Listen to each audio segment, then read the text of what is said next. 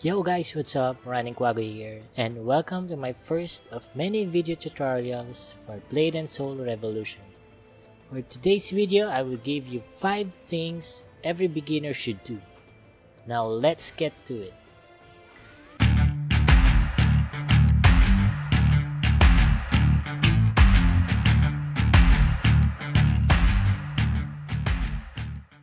In Blade and Soul, the first thing that you should do to level up fast is to do the main quest. This is highlighted in yellow on the upper right corner of your screen. This will open new maps for higher levels as the story progresses.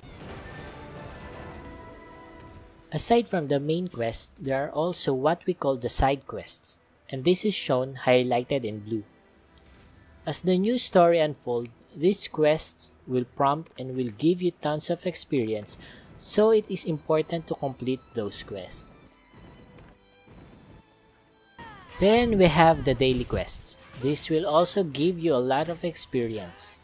You can view this by going into the main menu, challenge, then go to timed missions.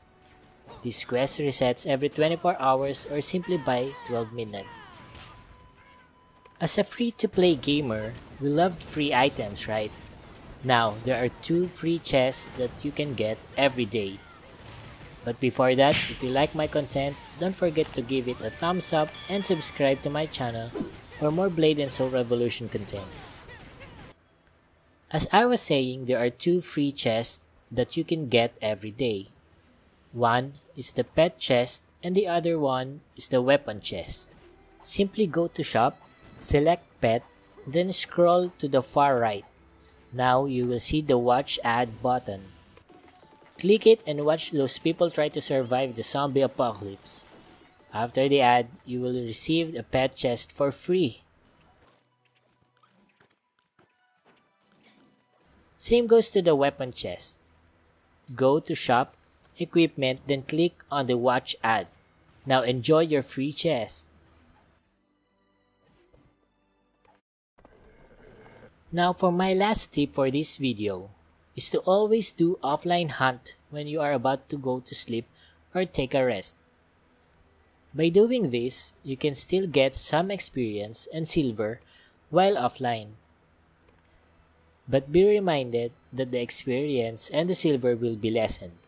Quests are also unavailable in this mode. You will only need to have enough of the required items like healing tonics and pet pods, which you can buy in the shop. You can do this by simply going to the main menu and click the offline hunt. So that's it guys, those were my 5 things every beginner should do. Thank you for watching and see you next time.